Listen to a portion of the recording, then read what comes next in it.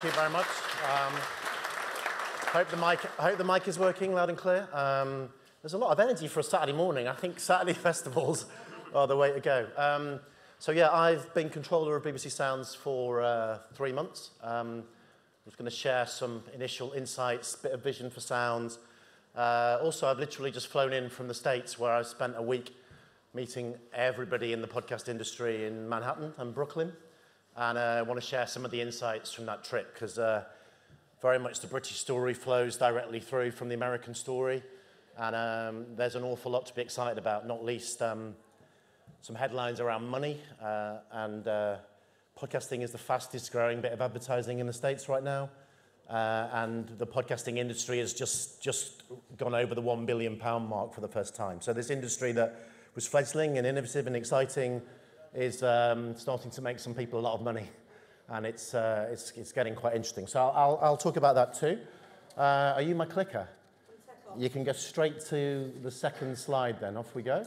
Right, this is what BBC Sounds is about. Now, we are privileged in this country to have a bit more than America, I guess, a wave of interest in live radio. So what have we got that, if you like, some of the big new tech entrants haven't got is big, huge radio stations that underpin our industry.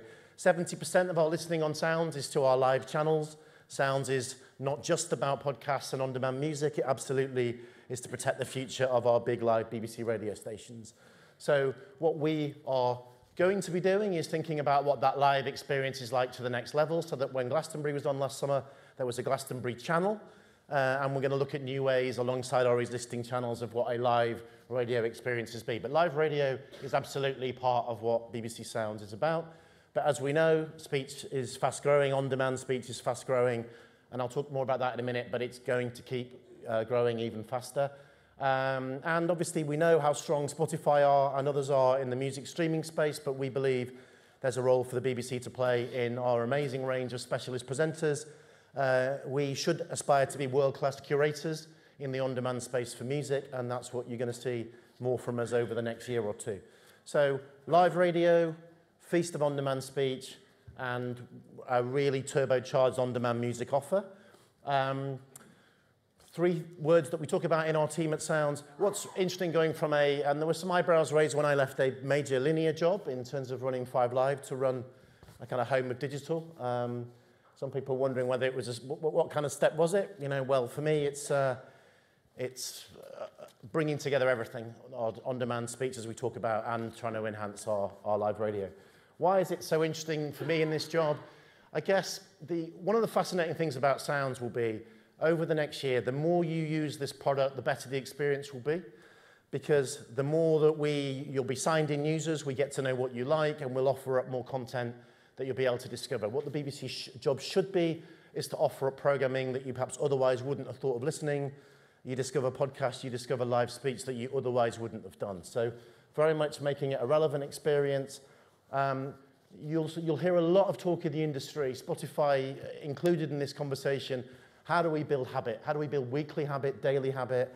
You know, so podcasting shouldn't just be about those 6-part box sets, but what's the thing that brings you in every week? We would totally transform the number performance now of Sounds if we could transform fortnightly users into weekly, weekly into twice a week into daily. So we're talking a lot about frequency. And one of our big advantages, as I said, is one of the reasons why our numbers turbocharged for Sounds in the summer was the Ashes cricket, the World Cup cricket, Glastonbury, Live Lounge Radio 1. We're absolutely thinking of live radio at the heart of this offer. So next slide. You know this already. Audience is changing. On-demand speech is growing. On-demand music is growing. Let me talk more about that now in the next slide. So, yeah, mobile listening is increasing. What's fascinating for someone who ran a speech radio station is 46% of the 7 million people a week who listen to podcasts are under 35. It's quite a young business. And that should be quite exciting for those of us who are trying to reinvigorate a kind of not just speech radio story, but radio story. Let me tell you more about Sound's current performance. So we're doing okay at the moment. We had 1.3 million weekly users in June. We've doubled that in 3 months. and we're going to grow. We're really going to grow it, and it's going to take some effort to grow it. It's going to take some real creativity to grow it. It's going to take all of those aspects I talked about, the podcasts we offer, the improved range of live we offer, the on-demand music we offer. But we think it's very important the BBC should have a strong digital home. We don't think we should be reliant on big new tech entrants to dominate that space. We think it's important that the BBC has a strong digital presence. Let me talk a bit more about how that success. So podcasts are absolutely one of the reasons. Live radio and podcasts have driven the number performance in the last 3 months. Obviously, we've done something the BBC doesn't do very easily or often. We've switched something off. Those of you who've worked for the BBC know often we don't close things down very well or very often. We closed down iPlayer Radio, which was brilliant for the last few years, but it was based only on live radio. And you all know, and it's why you're here, there's a converging world of live and on-demand speech. That's what BBC Sounds is about. And you can tell we've done a lot of work on the imagery, which is, from some of you will know lots about this and will really think about this, but what your podcasts look like. If you're going to get people to press a button, they've got to look right. They've got to kind of say what they are on the tin from the imagery. So we spent a lot of time and money in the same way a lot of the American companies like Gimlet, etc. have done. Often you turbocharge the success by looking at the imagery of what you present to the audience. The marketing and imagery is key and has helped drive our story. Next one.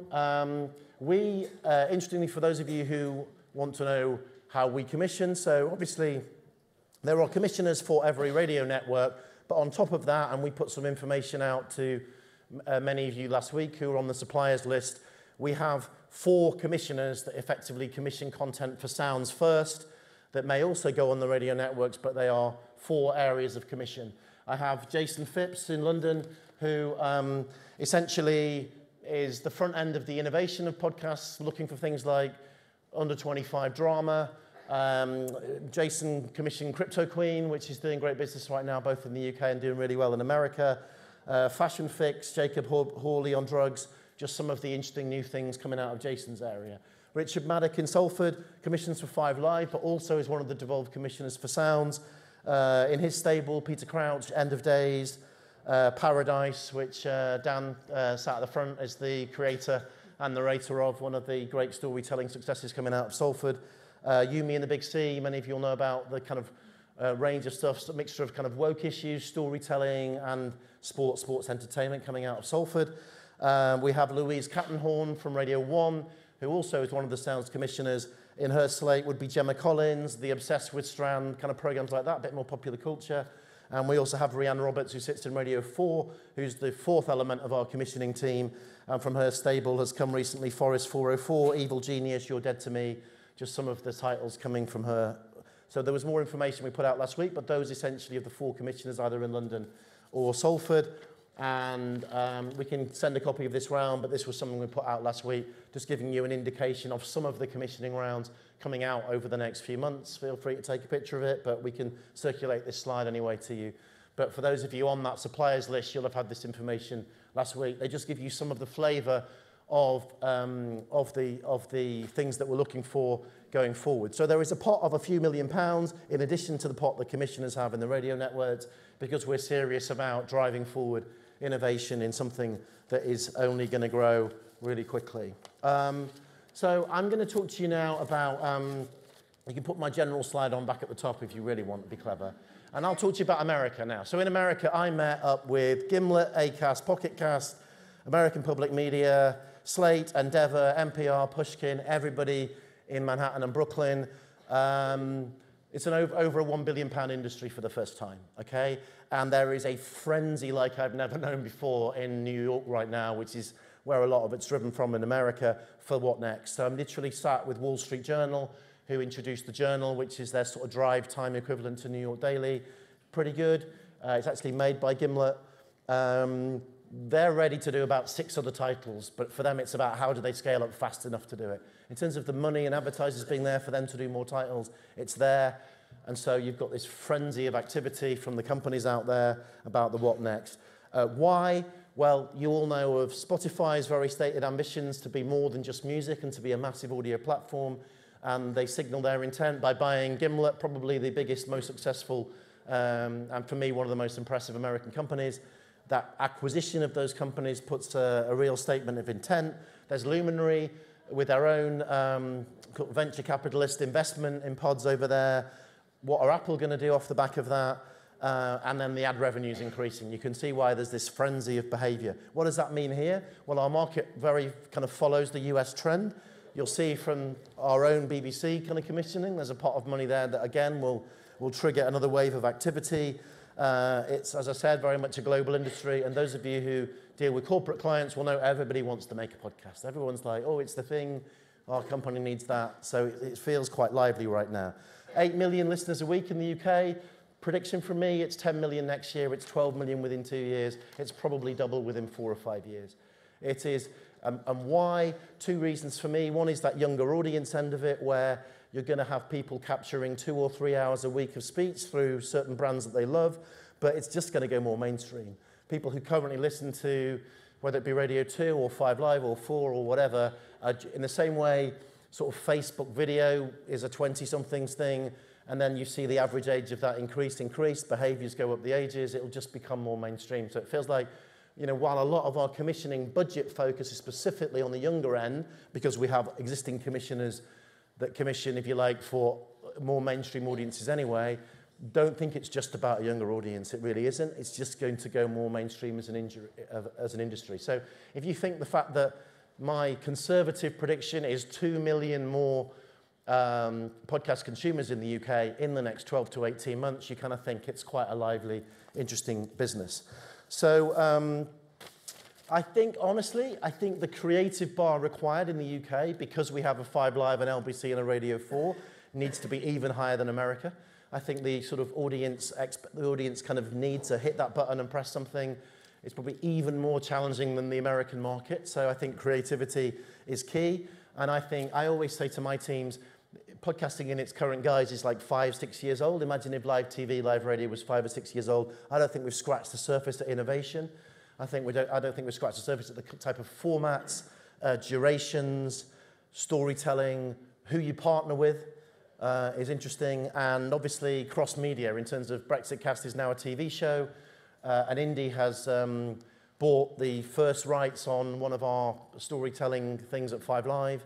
In terms of might it one day be an 8-part hit for BBC One, you have every single film writer, huge TV drama commissioners listening to every storytelling podcast. It's, again, a frenzy of interest in the kind of rich storytelling coming out of the podcast space.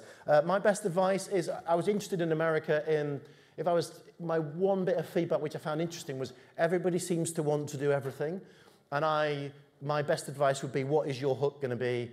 Because there are companies crying out, if you're going to be the best at storytelling or working with stars or shorter format podcasts, what is the thing you're going to be famous for? The interesting thing in America is Spotify acquiring 2 or 3 of the biggest companies kind of leads a vacuum where loads of other companies are fighting for space over there. All are talking about maybe doing drama, maybe doing documentaries. I was really struck by the fact very few were really focused on why they're going to win. And it kind of strikes me so many people are going to want to make pods over there and over here. If they know that you're one of the best 2 or 3 companies in one particular genre, I just think it takes you right to the top of the list of opportunities with commissioners. So, you know, how does commissioning and making things happen? There's obviously commissioning rounds from the BBC, but as you know, there's the Spotify interest now in the UK. There's companies like Something Else who, rather than rely on commissions, are now making and distributing their own content because they do their own analysis that the adverts that they can make allow them to do things profitably. So sometimes it doesn't even rely on a commissioning model anymore. So that's how things have changed. But my advice, I think, is what are you going to be expert in? Because I came back from America and I could list quite a lot of the companies. I thought, I'm not quite sure what you're expert in. And that's quite an interesting insight from over there. So that's kind of me done. Gives you a flavour of sounds, which I think we're starting to scratch the surface of something really exciting. I think the UK needs it. I'm sure you'll ask me loads of tricky questions about what next for sounds, and you're welcome to do that. That's fine. Okay, we've got about 10 minutes. There's quite a lot in there. You answered a load of the questions I sent you last night. That's fine. That's fine. I probably saw the questions. I thought I'll answer them in advance. Okay, you ready? Yeah, go on. So I'm going to describe the podcasting space at the moment as a bit of a jostle. So up until this point, it's been kind of DIY podcasters, broadcasters kind of going, oh, what's going on over here? And now we're all in. All of us are all in, right? So what do you think that the broadcast side, if you like, has learnt from the people who aren't broadcasters? Different to what was on the email last night. I think it's changing the face of if I was to give my 5 Live example, which obviously is the most relevant for me over the last 2 years, is the stuff that storytellers like Dan have made and the sports entertainment stuff like Crouch, you'll hear that now in the live station. Yeah. You'll hear, that like previously, for example, investigative journalism would have been a 1-hour show where you put your headline at the top, whereas Crypto Queen is a roller coaster ride where you don't know the story to the end. And so there's loads of things around storytelling, around tone of content, which I think is reshaping. You think about a producer world that's been quite set in a framework, very good at what they do, but almost needing to be jostled at pace to sort of change with the audience expectations. So I would say it's been pretty game-changing. And so flip side, as a broadcaster, listening to podcasts that are being made DIY, if you like, that's kind of me just being quite basic with my splitting it up. But when you're listening... A bit harsh on this, like making DIY parts. That's not what I mean. There's amazing podcasters. But it's just kind of up to, just for ease. Yeah, I'm on a what sort of things are you hearing in podcasts that you think, actually, from the broadcast side, that you could do with doing a little bit of this? That's a good question. I think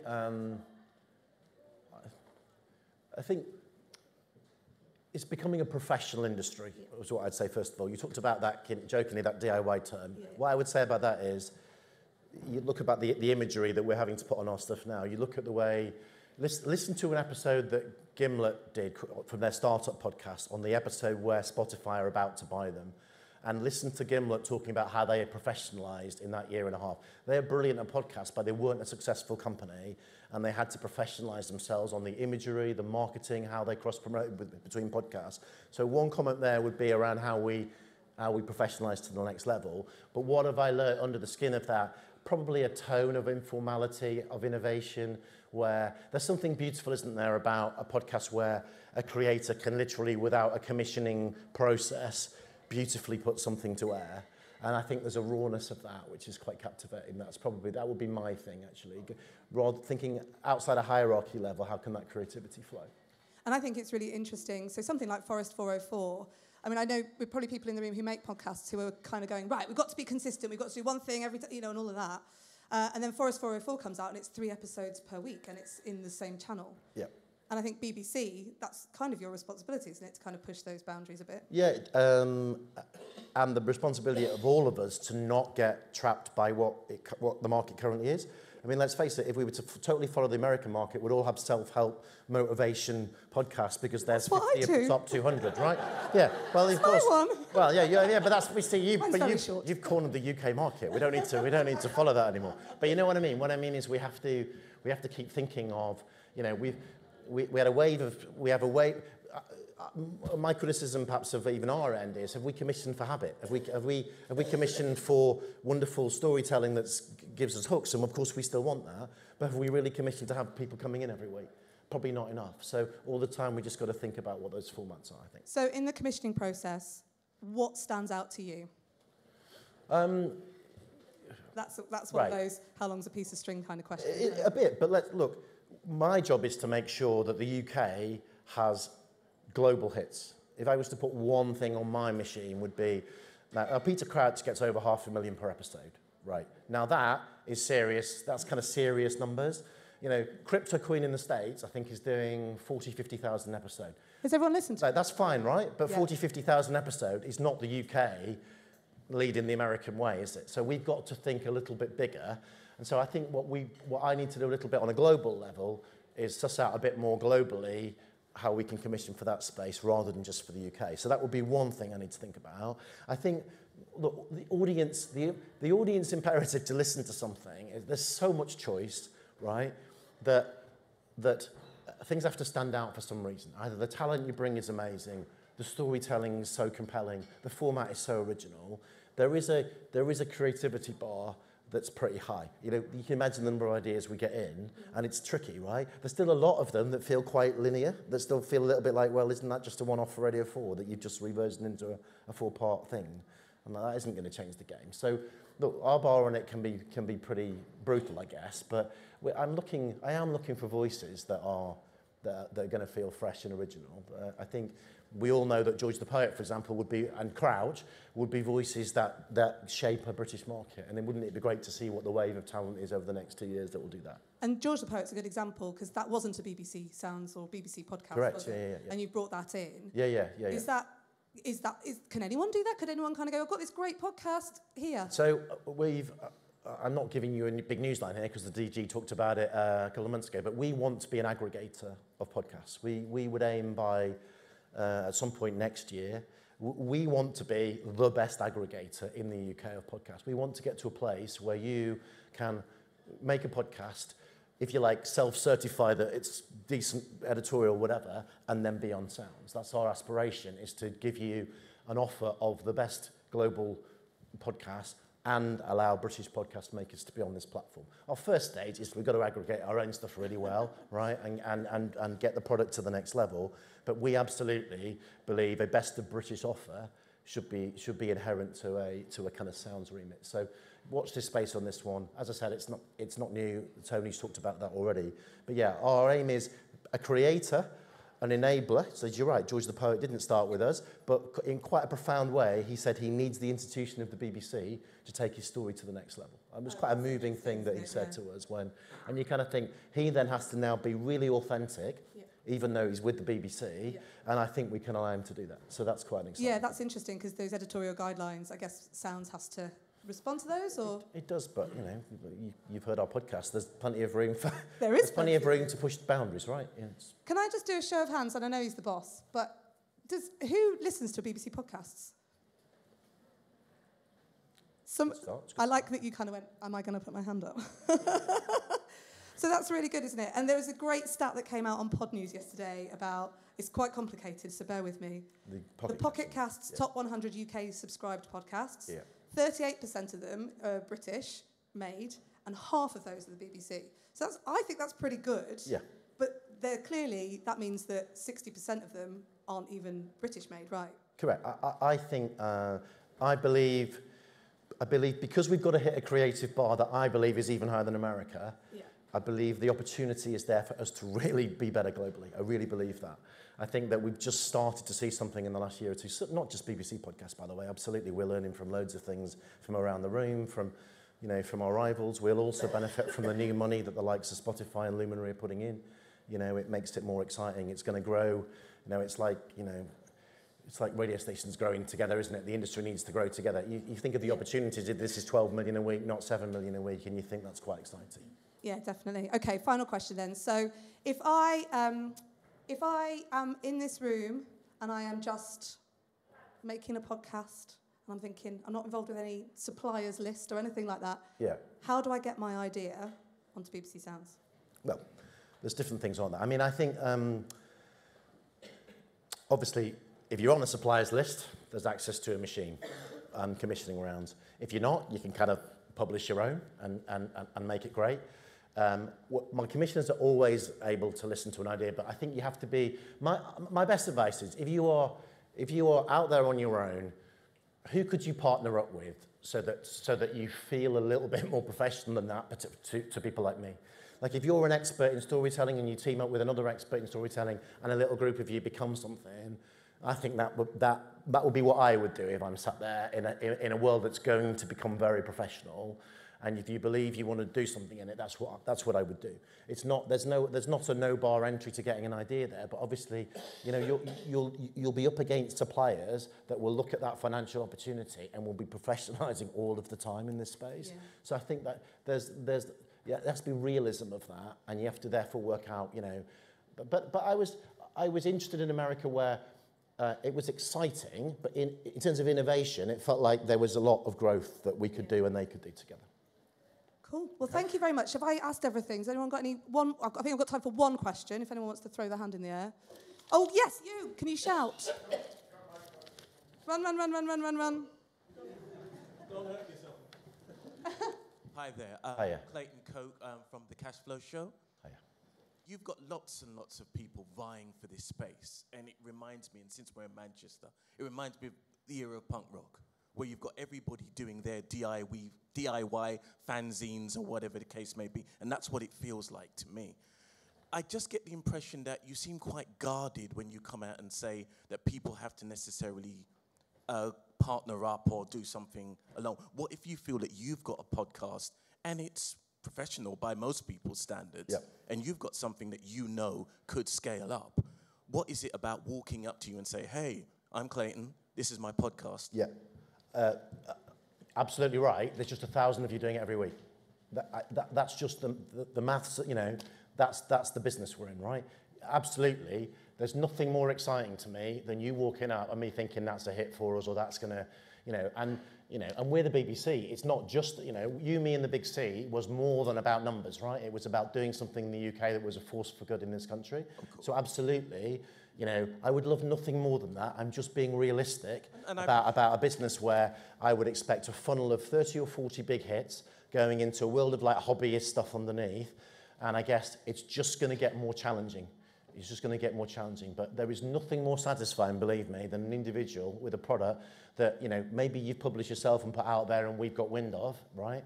That we can then be an enabler of to the next level. George the Poet is an amazing example of how we can hopefully transform. Half of America hadn't really heard of him, and it's quite satisfying to me to be sat with Gimlet's bosses to say you really need to listen to the Grenfell Tower episode of George the Poet Series 1 to hear an innovation that you've not even got in America right now. Okay. Yeah, it's awesome that. But I think you're absolutely right to go down the aggregation route, because that's the challenge with sounds, is like, I can't listen to everything I want to listen on there. I have to keep switching between apps. Yeah. So if you're aggregating all of this content, then there is a chance for our podcast to be showing against. And that's what I'm saying. What I'm saying here today is, that's the point. Is you could make something, okay, and you can just fill a form in a year's time to have your product on there, right? Now, what you better be good at form filling. It won't be a complicated form. But that's, but look, this industry of where every podcast on an RSS feed is going to be everywhere, it's already beginning to change, right? So I do think there's an opportunity for us in the UK to be a kind of force for good UK aggregator. And you're right, look, one of the things now is it's a great way to experience BBC podcast mix between your live radio. But if you want to go from podcast to, Freakonomics or whatever else, or New York Daily that you're enjoying somewhere else. But that's the sort of thing that we will bring to you in time. I guess, look, we've got to improve the product, get to the right place, aggregate the 80,000 hours a week of stuff we've already got, in the first instance. But yeah, that I think will be hopefully the motivating thing for this industry, is that Sounds will absolutely want to showcase the best of stuff coming from all over the UK. What's your favourite podcast? Right, I would say favourite 3 episodes right now listen to. Gimlet Startup about Spotify is wonderful if you're in the podcast industry just to listen to. George the Poet Grenfell Tower, I think episode 3, series 1 is probably the most creative thing I've ever heard in this space. What else? I enjoy the American 20-minute daily, New York dailies, Wall Street Journal type stuff. Crypto Queen, probably the favourite current sort of roller coaster ride, emerging story. Does that give you a flavour? Yeah, that's fine. Yeah? You're done. Yeah. Yeah. Everybody, John O'Wall. Thank you very much. Thank you. From BBC Sounds. Take care.